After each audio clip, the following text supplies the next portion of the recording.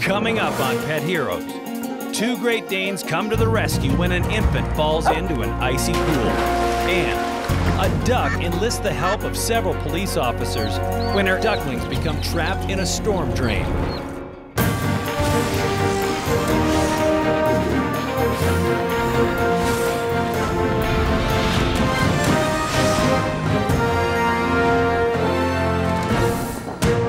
Hi, I'm Jason McCoy, and welcome to Pet Heroes. Animals often develop a special bond with their offspring, and sometimes that bond will extend outside their own species. But when disaster strikes and that special bond is put to the test, what spurs these animals into action? We look at 2 stories of animals responding to babies in danger.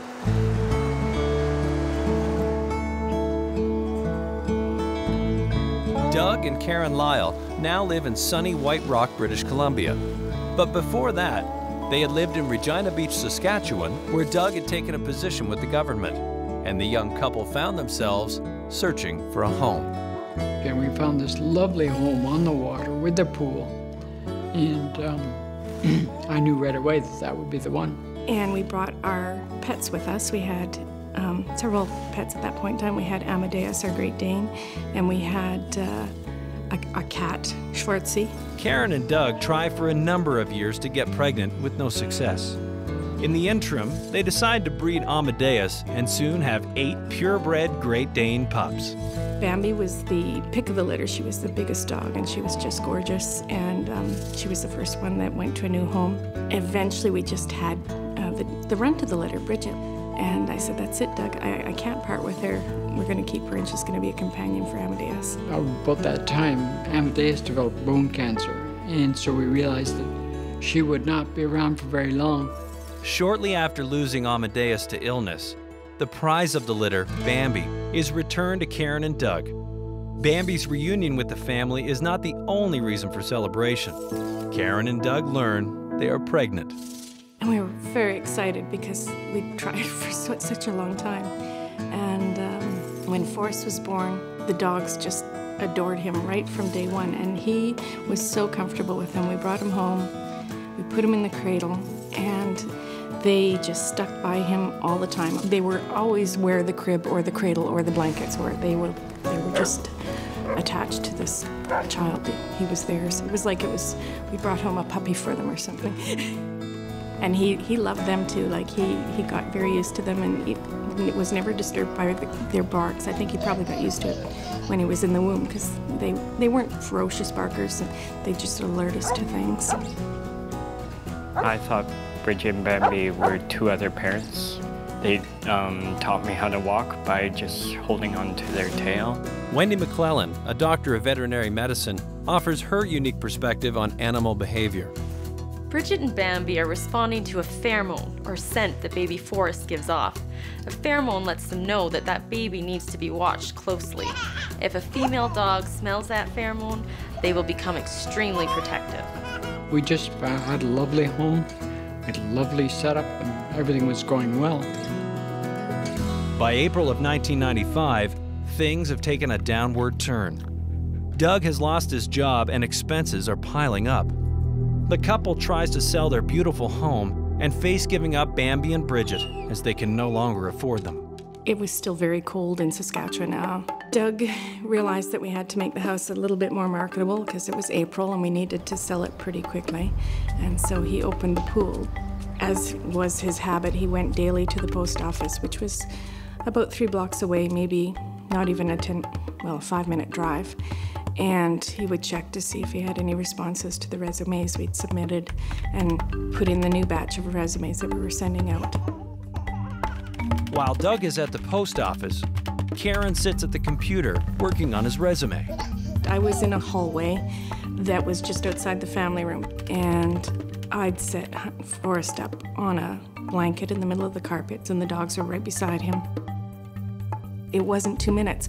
I looked at him, he was playing happily, and I maybe typed 2 sentences when the dog was barking. Bambi's barking quickly alerts Karen that something is terribly wrong.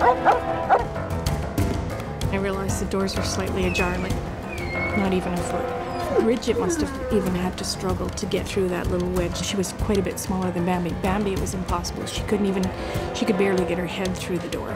Then I realized something was wrong when I saw Bridget in the pool. And I initially thought she'd fallen in the pool. Why is she in the pool? Like, it's cold. Why is she in the pool? And then I saw Forrest's sleepers in the water. I just stood there and I didn't know what to do. Floating face down in the near freezing water is Karen and Doug's 13-month-old son, Forrest. After the break, Bridget and Bambi struggle to get Forrest out of the icy cold pool. But will it be too late? I think that's an interesting thing. This one piece will make 52 layers. Watch on mobile devices or the big screen. All for free. No subscription required. 13-month-old Forrest has opened the sliding door and fallen into the pool in near freezing temperatures. As soon as I got the door open, Bambi just pushed past me and jumped straight into the pool. Bambi quickly joins Bridget, who is already in the pool. Bridget and Bambi act quickly, working together to get Forrest out of the icy water. I didn't dive. I didn't stop to remove clothes. I didn't stop to do anything. I just ran into the pool. As soon as I got in the water and had him in my arms, and the two of them, it was almost like they were sheepdogs coming in behind me and pushing me towards the stairs. He was so cold, and I turned him over, and he wasn't breathing at all. His eyes were shut. He wasn't breathing, and I got Forrest out of the water, and I ran back into the house, and I dialed 911. Acclaimed animal expert and wildlife conservationist Brian Keating shares his insight. Most dogs will treat small humans in the pack, baby humans in the pack, as puppies. So remember, these dogs have all come, genetically speaking, from a pack environment, and to support the alpha male and alpha female, the end result would be to build the pack numbers with offspring that survive. So when an offspring is in trouble, of course, that pack behavior is going to step in. Karen panics as she realizes Forrest still isn't breathing. Her CPR training is rendered useless as she begins to go into shock. I couldn't remember anything. I knew CPR. I couldn't remember it. I just wanted him to fix everything right then and there. I wanted it to be fixed. But the operator is unable to help in Karen's panic state. I was screaming at him. My baby, he's fallen in the pool. He's not breathing, and he's trying to tell me how to do CPR. And I couldn't stop and focus long enough to listen to him. And he's telling me, he's being so blunt with me, I can't help you unless you stop and listen to me. And the dogs were right next to me. They were like right up beside me.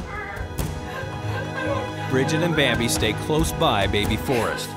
They will not leave his side.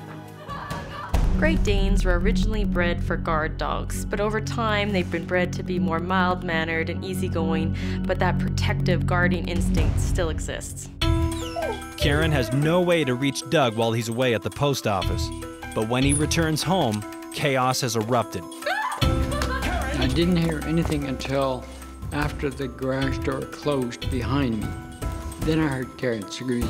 The patio doors leading to the pool were wide open, and Forrest was lying in a big puddle of water on the carpet. His lips were blue. Seeing his son on the floor unconscious, Doug quickly puts his Canadian Forces training to use. I began giving him mouth-to-mouth resuscitation, and after a little bit, he seemed to cough and spit up some water, and then he'd stop breathing again. Forrest had stopped breathing again, and I remember the responder saying, just keep doing the resuscitation. After almost 3 minutes, Forrest finally shows signs of life. By this time, paramedics have been dispatched from Regina, but it's 60 kilometers away. No, he's not breathing. The 911 dispatcher asks to speak with Doug after Forrest stops breathing again. And he said, are you covering the baby's nostrils and mouth at the same time? And I said, no, just the mouth. And he said, well, okay, cover the nostrils and mouth. And when we did that, the results were quite a bit better. Paramedics arrive and waste little time in treating Forrest as they try to stabilize him. They came right in, got right to work on him, you know, with some kind of device that got oxygen right to him. Once Forrest is breathing on his own, the paramedics load him up and set out for the hospital in Regina. I went in the ambulance with Forrest and I just was praying the whole time. While the emergency room doctors work on Forrest, Karen and Doug try to stay positive.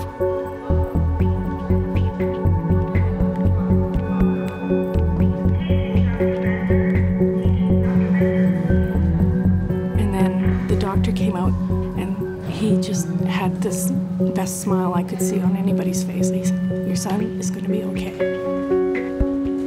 They took me to see him and he was awake and kind of groggy, but he was alert, and he said, Mommy, and I couldn't believe it. The doctors believe that the shock of the extremely cold water caused Forrest's vital functions to shut down very rapidly, effectively allowing him to survive long enough for Bridget and Bambi to alert Karen.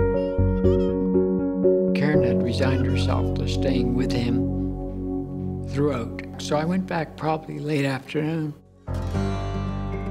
I went back into the house and I could not find the dogs. And I went up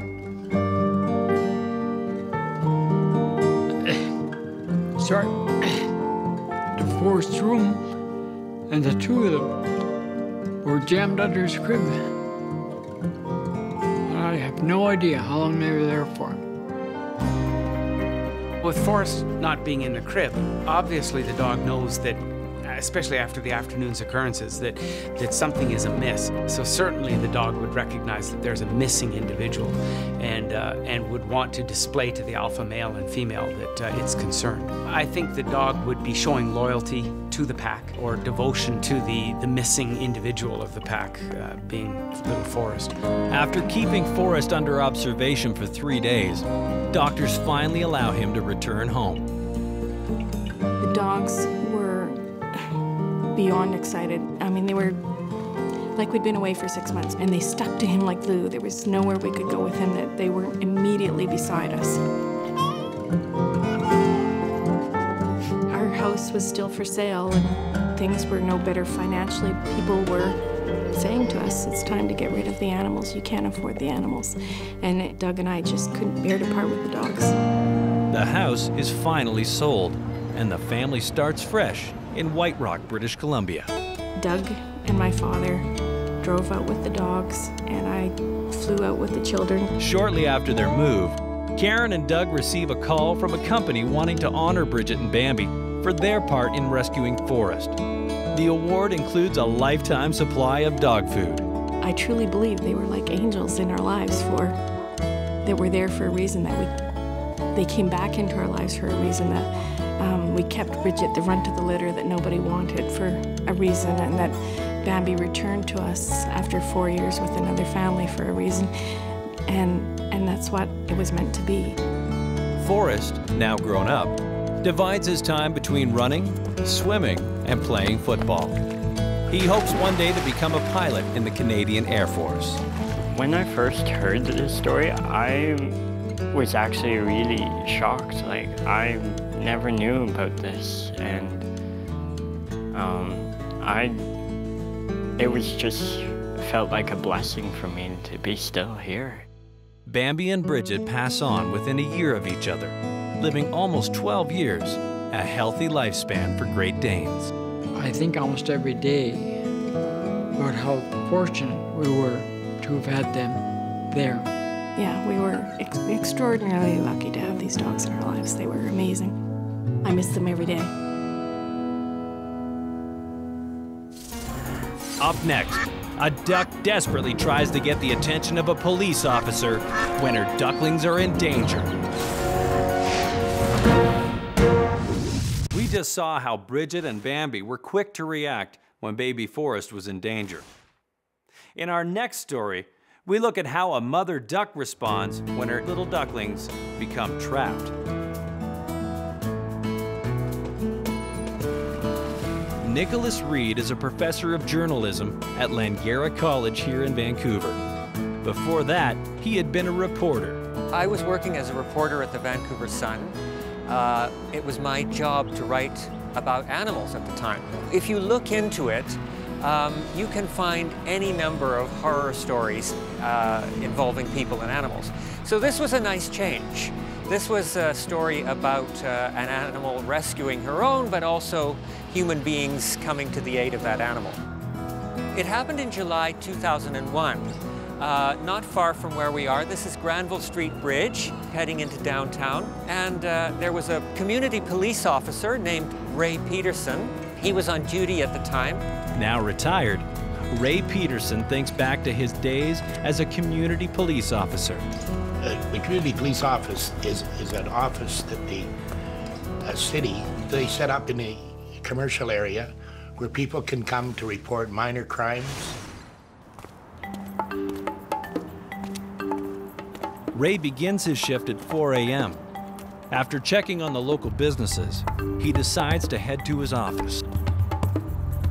It was after 5, probably 5:30, I guess. So it's very early in the morning. And there was nobody around. And that's when I ran into the duck. At first, Ray tries to ignore the duck's strange behavior. And I thought, you know, that's weird. Why would, why would a duck do this? And that's why I thought the duck, something was wrong or the duck was injured. Still didn't figure out what was going on until finally the duck went back up to lay down.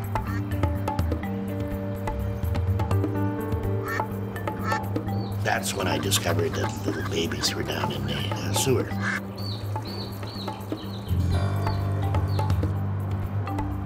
After finding the ducklings in distress, Ray decides to call for backup.